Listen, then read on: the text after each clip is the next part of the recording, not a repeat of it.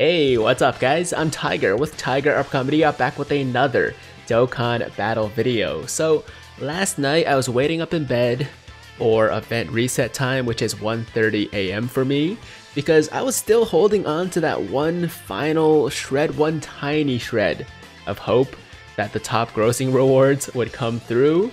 And as it turns out, they didn't, and I'm pretty sure that is a lost cause at this point, guys. I don't think we're going to be getting top grossing rewards on global, at least for part 1 of the Christmas celebration. And I think we just need to stop holding our breath because I don't think it's coming. I mean, I did say in my video from a couple days ago, maybe about a week ago now, that even though we did hit top grossing in a couple regions, there was still a chance that Bandai wouldn't give us anything. So as it turns out, that was the case. And you know what? There's been enough discussion, there's been enough talk about it. I think we need to move on and look ahead to part 2 of the celebration. So speaking of that, even though we didn't get the top grossing stones, even though there was no top grossing announcement, we did still get some new things in the news, or one new thing, which was the announcement that the Bojack story event renewal or revamp was finally making its way over to the global version of the game. So in today's video, I want to give you guys all the details for the revamped story event so that you guys are ready to go once it officially comes out in, I want to say maybe a day or 2 days, something like that, basically when part 2 of the Christmas celebration begins. So without further ado guys, let's jump in. And the first thing we're gonna do, which we always do in these videos, is do a stone count for the total number of free-to-play stones that this event will provide, because I feel like a lot of people really care about that. That's really important to a lot of people.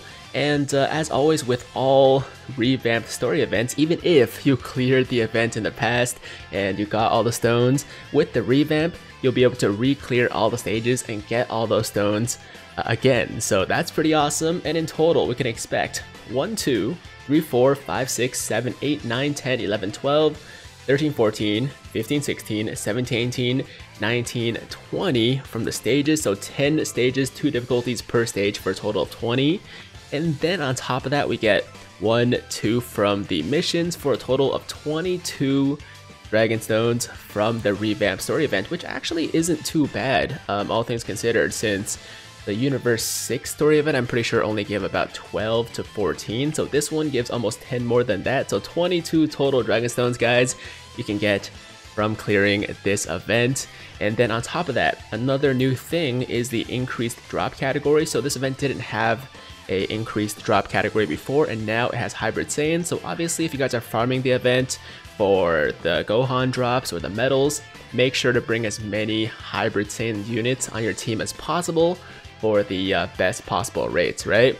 And as far as release date, like I said, I don't really know, but I'm assuming that part 2 of the Christmas celebration should be starting maybe tomorrow, maybe even tonight actually. I'm not 100% sure, but it should be soon, within the next 2 days. So whenever that starts, then we should be getting the revamp, so pretty soon, right?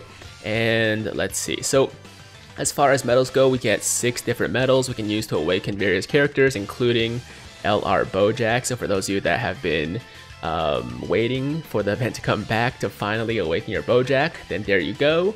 And we can also get this Fizz Gohan, who does get a Dokkan awakening through this update, and we'll talk about him in a second too.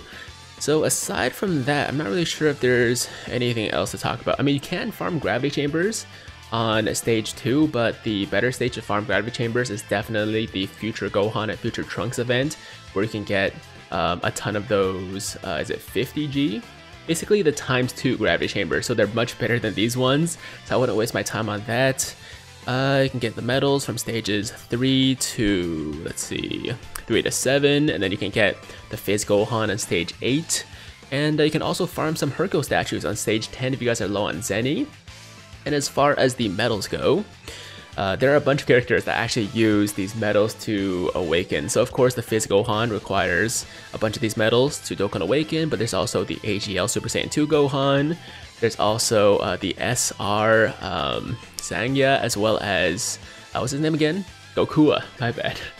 My brain died for a second. Goku also can Dokkan Awaken through the medals, SR Bojack, a couple other Bojacks, and also, of course, LR Bojack requires a bunch of medals to awaken to LR status. So once again, like I said, if you guys pulled LR Bojack before and couldn't get the medals, now's your chance. So speaking of this Fizz Gohan, you know what? Let's just pop over to his page here. So this Fizz Gohan actually used to drop as an R unit, and people used to still farm him to raise super attack of other Super Saiyan Gohans, right? But it was such a pain in the ass before, guys, because you have to farm him as an R, and then you have to get 7 of each of these medals to Dokkan Awaken him into an SR Super Saiyan Gohan. And even then, you only have like a 50% chance if you would have to awaken him to SSR, and then you would only have a 50% chance to raise the super attack of whatever Super Saiyan Gohan you're trying to boost super attack for, right? So it used to be a huge grind, but now with the revamp, you can actually drop him or get him to drop as an SR instead of an R, so it saves you a ton of time. So if you guys have, you know, Gohans out there, like you know, if you're lucky and you got the AGL LR Gohan and you still haven't gotten him to SA10 for some reason, then you can definitely use this guy to do that. And any other Super Saiyan Gohans in the game can be used or can have their super attacks raised by this guy. So that's pretty cool. And I'm not really sure if like the R Gohan now technically doesn't exist, because you can't really get him to drop from the story event anymore. So maybe he's like, might be pretty rare now, all things considered. Okay, so you get the SR Gohan, and he does get a Dokkan Awakening, like I said, and he awakens into this Gohan right here, Surge of Anger Super Saiyan 2 Gohan Youth. Okay, so starting with his leader skill, AGL and Fizz types, Ki +2, HP attack and defense plus 40%. Super attack is Soaring Dragon Strike, causes supreme damage and lowers defense, and the super attack for a free-to-play unit is actually pretty freaking nice.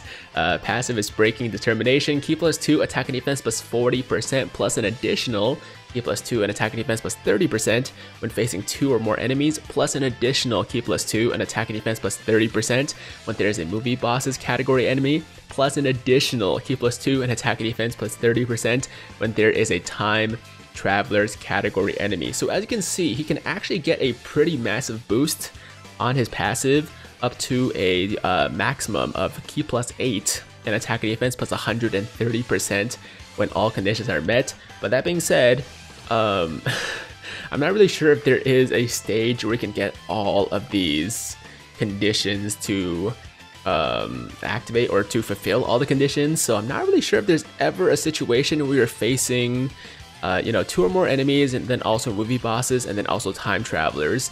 If you guys know what it is, let me know in the comments down below, but I can't think of anything off the top of my head. But that being said, even if you're only facing, you know, a movie bosses category enemy and also 2 or more enemies, that's still what, 100%, right? Hold on.